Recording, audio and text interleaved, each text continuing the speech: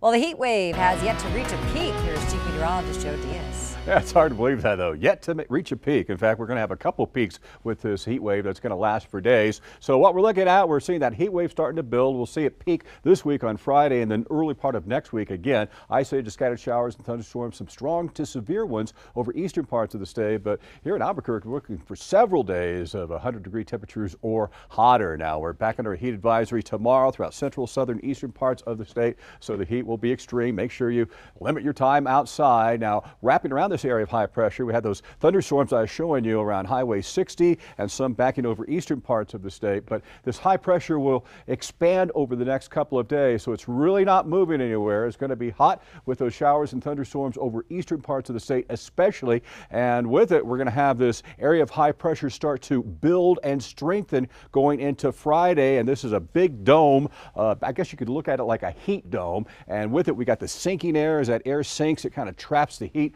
at the surface and can't let it escape. So that's going to be the play. It's going to break down a little bit over the weekend, only to build back as we get into the early part of next week. What about those showers and thunderstorms? You see it exiting eastern parts of the state for tonight. Quiet in the morning, but as we get to mid-afternoon from the Central Mountain chain eastward, there could be a few scattered showers and thunderstorms, some reaching strong to severe levels eastern parts of the state, so be alert for that. The lighter shade of green, more the isolated showers and thunderstorms around. But as we look at it, we're going to be kind of similar to today. We're going to be warm in the morning. We'll get that steady warming trend, room for a passing shower or storm, but we look to hit the 100-degree mark again yet for tomorrow, only to strengthen a little bit thereafter. You see temperatures in the 90s and 100s throughout most of our viewing area. A few strong storms eastern parts of the state will go into Friday. This is where the heat starts to reach a peak, 103 to 105 from Albuquerque on into Socorro. And getting into the start of the week, yes, the heat is still with us except northeastern parts of the state, but that's going to be the trend over the next several days.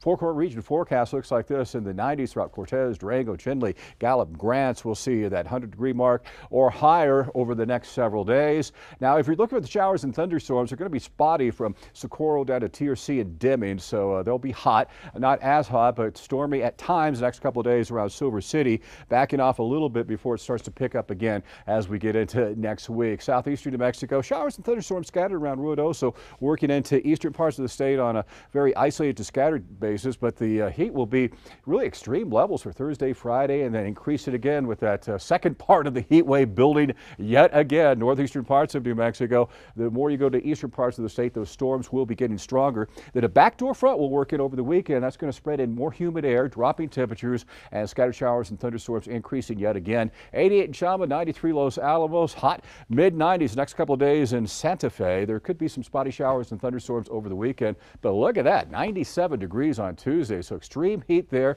And we're going to have that warm start giving way to a hot afternoon, room for a passing shower or storm, but triple-digit heat for Friday, Saturday, Sunday. Hey, that's your pick day for the weekend, 97 degrees.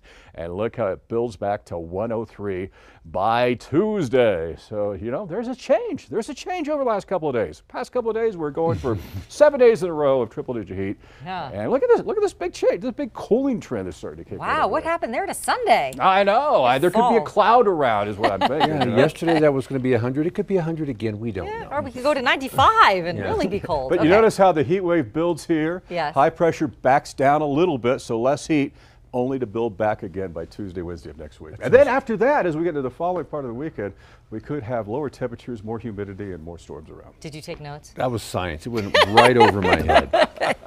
Thank you, Joe.